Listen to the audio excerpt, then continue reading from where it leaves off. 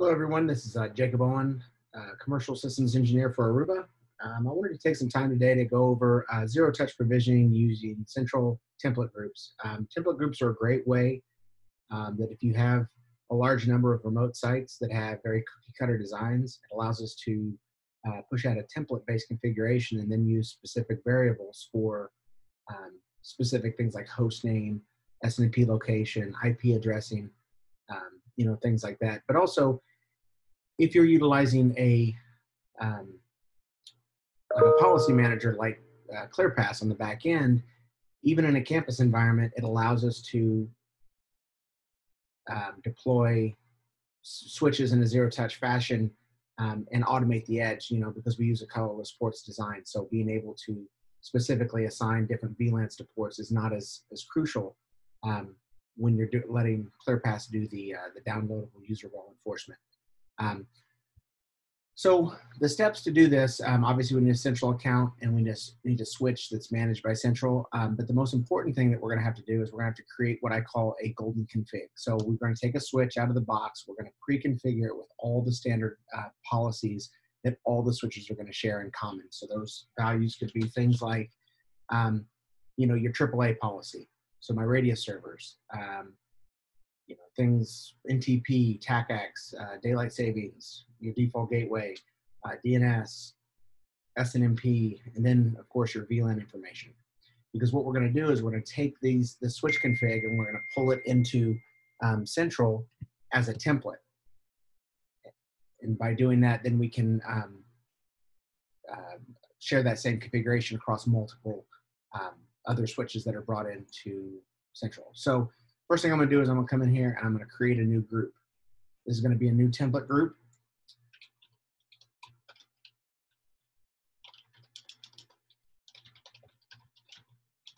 Template group. It's going to be a switch. We're going to have to put a password in there.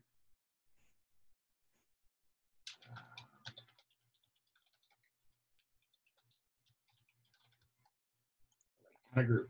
Okay, so now as you can see here, we've got a switch in here. The other thing is I've already taken and plugged in the golden configured switch. And so it's actually appearing, because it has a configuration, it does not come into the default group within Central. So if I took a switch out of the box, plugged it in, it would always go into the default group because there's no configuration on it. And Central can actually detect that. When a pre-configured switch is connected to Central, it actually comes into what we call an unprovisioned group. That means it's expecting you to put it into the group that you want it to be in. So what we're going to do is we'll come in here. That's the unassigned devices group. And as you can see here, here's the 2930F1, which matches the switch config we have right here. So we're going to come in here. We're going to move this down to the template group. So what this does is it moves the configuration to the template group and allows us to then pull the configuration from that device into the template. So we're going to go in here, go to switches, click a little here, and then we're going to create a new template. So templates are based on device type as well as device firmware. So if you have multiple firmware versions or different model types, you can actually create different templates for each type. So we know this is a 2930F. We know it's version 16.10. We know that it is a 8G. So now that I put in those variables, it's actually, or those pull downs, it's actually going to tell me what switches are available for configuration importing. So in this case, it's only 2930F-1. So here we're actually going to import the template. So what this has done is this is actually pulling in the configuration from the switch and actually making it available. As you can see, anything here that can be variabilized has been. Things like this system gateway or the IP default gateway, that's a variable. The other thing we need to do is just to come down here and to make sure that we variabilize the system IP address. I'm not a big fan of using VLAN 1, so I always use my own VLANs for management. So what we'll do here is we'll create a new variable. Anything that starts with the percent and ends with a percent is considered a variable from Central standpoint. We'll call this a system IP. And as you can see now, whenever we create a new switch config, we will be able to call out the system IP, so whenever it pulls down its config, it'll know how to, which config to pull. Okay, so now we can actually go in and we can see the variables. So these are actually the variables that it's pulling out of, from that switch. So what we can actually do is we can pull down, my recommended way to push out variables is via CSV file, so you actually can download it and then open that with, make sure to open it with Excel.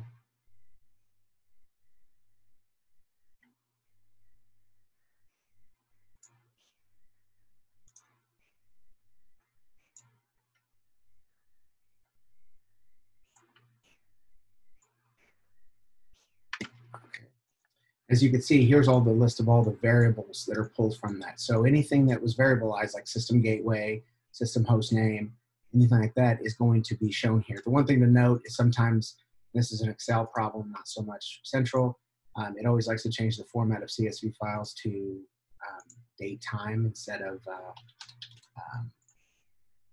just text information.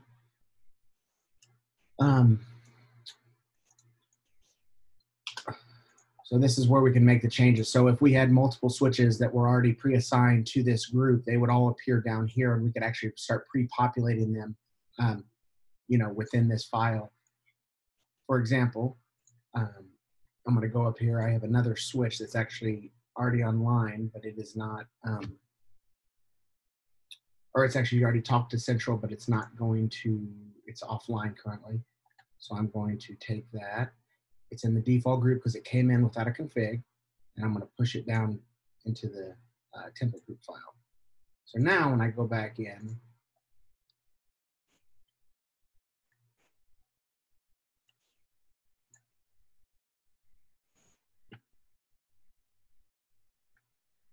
we can actually see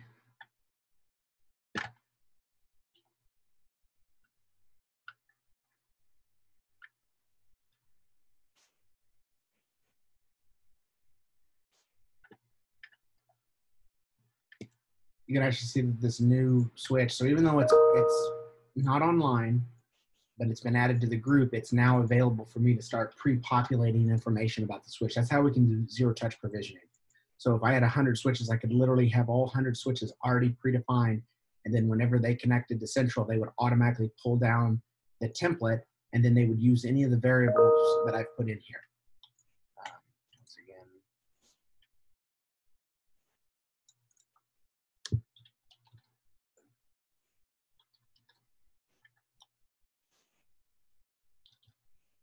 and anytime you make a change to the variable file, you can either you can change the modified to yes or no. If you change it to yes, it will actually push up the new variables. If you leave it at no, it won't overwrite them. So I'm going to save this, and now I'm going to upload the variables file.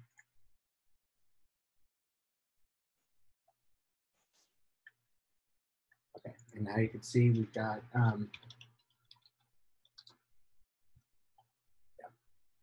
so I've got that in there. So the template is now created. So what I'm going to do now is I'm going to console into the other.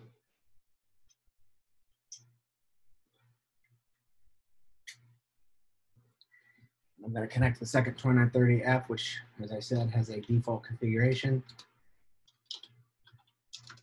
Actually, it does. Yeah, it pulled down its username and password from the group that it was in.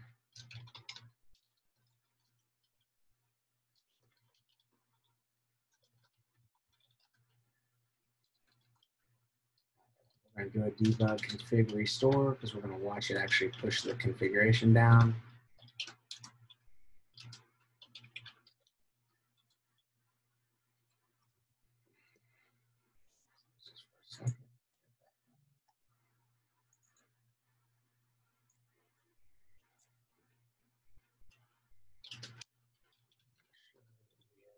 Activity. You can actually do an activate revision. Oh, there it goes. Never mind.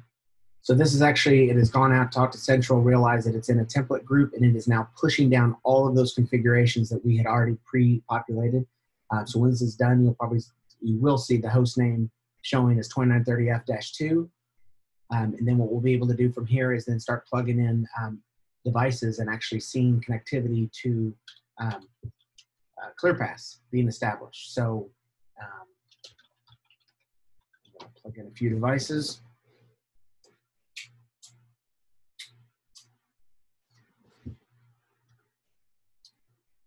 And you can already see these devices are downloading their configuration from ClearPass, or their roles from ClearPass. So this is how we could actually roll out a zero-touch provisioned edge policy across 100 sites. So literally, the switches connect to the internet, they pull down their config from Central, it then points across the network to talk to ClearPass to pull down its policies. So there's really no human interaction here besides taking it out of the box and plugging it in at the remote site. Makes it very easy, no smart hands are needed. But as you can see, I've got a Apple TV connected. I've got just a Windows device that's doing Mac auth, so therefore I'm doing a wired guest captive portal, as well as a access network camera. So this is all predefined, and as you can see, there's no role information already predefined on the switch. Everything is coming down from ClearPass. And then as devices come in, they're assigned the different roles, which map to different VLANs. And we've even got an IP phone. So, this is a way we can automate, rolling out a large number of remote devices. Using ClearPass on the back end is key because this allows us to do a colorless ports model on our edge ports, meaning we don't have to put a configuration on there other than MAC authentication and .1x. ClearPass takes care of the rest. If it's like in the case of this wired guest user, it's actually going to get a captive portal downloaded from ClearPass to tell the user where to redirect the traffic to, or tell the switch where to redirect the user traffic to so they can get a captive portal login. This VoIP phone actually uses tagged VLAN, so we can actually set up and respond with a tagged VLAN name. Or in the case of the network camera or the Apple TV, we can just respond with a standard, untagged VLAN name. But the real key here is to leverage VLAN names over VLAN IDs, because that allows our policy to point to a single name, and irregardless of what the VLAN ID is, the local switch will just look at the name and assign accordingly. So, hope this was useful today.